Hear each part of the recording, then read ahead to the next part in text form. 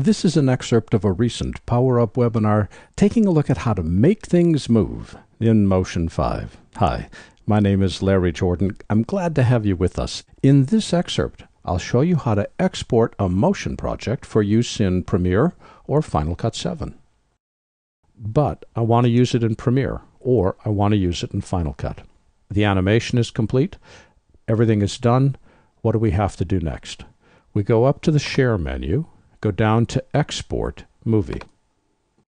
When we export a file that we need to have retain its transparency information, which is called the alpha channel, we have to export as an Apple ProRes 4x4.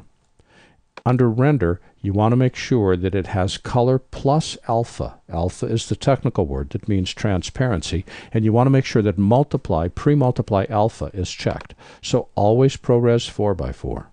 You can make it video or video only. You could set an in to an out if you want, but most of the time I'm exporting the entire project. Click Next. We'll give this a lower third name. I'm going to save it to the desktop and click Save. It's going to take just a little bit of time to save it because unlike saving a motion project, which is the instructions on how this is built, this is actually exporting an Apple ProRes 4x4 movie. Self-contained, could be moved anywhere, played on anything. So now that's done. Let's close Motion.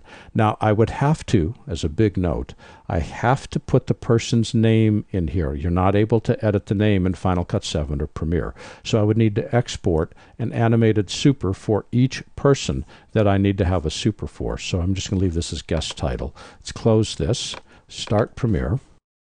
Go to the project panel, type the Command I to import footage. Go to the desktop, pull in our lower third, click Import. Drag the lower third on top of the pilot, and there it is. It animates in, and we've got our animation going right here. We'll set this to full resolution. We'll set this to 100% just so you can see what it looks like, and that's our title.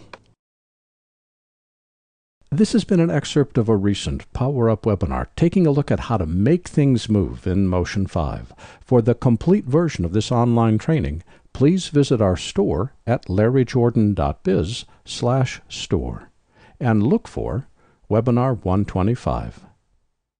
Membership is a great value, especially if you need to stretch your training dollars. A membership in our video training library saves you money. You can access all of our videos for a low monthly price of only $19.99. That's more than 700 movies, hundreds of hours of training, all in depth and all up to date. Plus, members can attend any of our Power Up webinars for free.